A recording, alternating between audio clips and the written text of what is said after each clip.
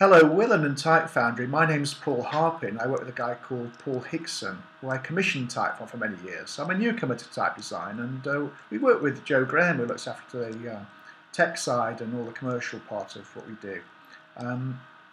I designed a typeface to raise money for cancer research in Macmillan because my niece sadly died, and it's called the Buy Font Save Life campaign. And Paul and Joe very kindly helped me with that. And I kept designing more type, and they approached me amazingly to see if I wanted to start this new venture called the London Type Foundry. You can see we've got a great variety of typefaces over the last 4 years, so we're a fairly new business. Paul's a grandmaster. He can really design any kind of type. He just simply loves drawing letters. He works with his wife Pat occasionally on projects. We both have ideas, and Paul helps me finish off, and we really are very working closely, toing and froing constantly with projects. Very pleased with how it's gone.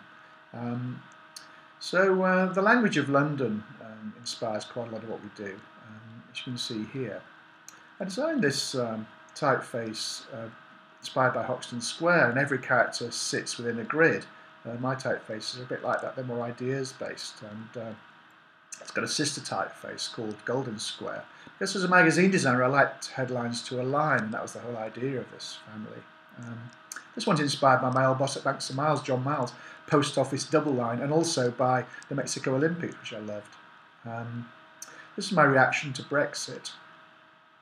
Also, I was very pleased with my London Modern. I finally found it arrived when I did this very refined headline typeface, inspired by magazines from the 60s. We have guest designers like Peter Grundy, the information graphics artist who designed these dingbats. I started doing it. I thought, why not use Peter to design these symbols? He's done that sort of his whole life. And also, my friend H.E. Kono, who designed New Johnston for London Transport, has allowed us to sell his typeface London Kono through our foundry.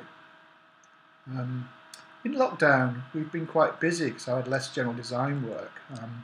So I've got quite a few new typefaces like London Queenstown, and so lots of flourish and alternative characters. One inspired by the North and South Bank differences of the different sides of the river in London, and a very systemised one called Penrose. It's got lots of variations of style inspired by the Penrose family, who are mathematicians and artists. Incredibly, Paul and his wife Pat have been doing these initial capital letters for his new typeface, Garamond Royale, that we're about to release. They do one a day. Pat's a botanical illustrator, and in awe of what they can do. Honoured to work with them. We're London Type Foundry. If you like it, please do find us online. We have an Instagram page as well, and I hope you enjoy the typefaces.